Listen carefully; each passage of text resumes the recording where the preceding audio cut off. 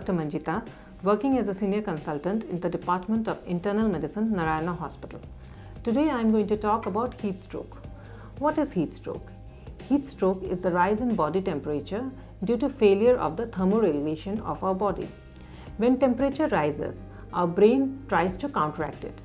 Our body starts sweating, which leads to evaporation, helps in cooling and removal of the heat and lowering of the temperature. Heat stroke occurs when this mechanism is destroyed. It is not fever. Fever occurs due to activation of cytokines in response to some infection or inflammation. Temperature above 40 degrees Celsius or more than 105 degrees Fahrenheit occurs in heat stroke. When is it seen? It occurs commonly in people who are in the extremes of age, very elderly or very young children. People with certain neurological disorders, stroke patients, brain tumor patients, psychiatric disorder patients, patients who are using some kind of recreation drugs.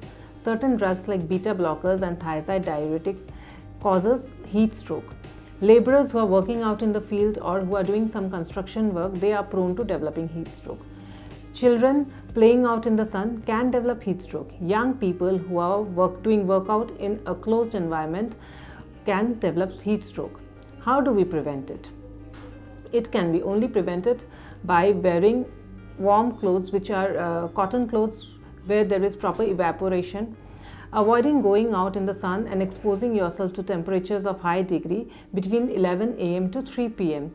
Wearing loose cotton clothes, increasing your oral intake of fluids like water, coconut water, juices, lassi, charge, buttermilk, ORS.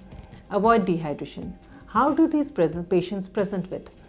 The temperature rises above 40 degrees Celsius or 105 degrees Fahrenheit.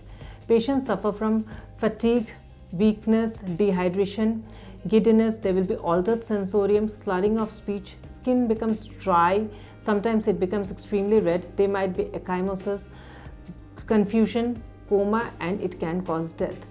The only way to prevent heat stroke is to avoid going out in this summer heat when the temperature is 45 degrees or more. If you are suspecting heat stroke, immediately try to cool the patient by immersing the body in cold water or giving the child a birth. Rush to the hospital to get a timely treatment. Early treatment and prevention can help prevent deaths. Thank you.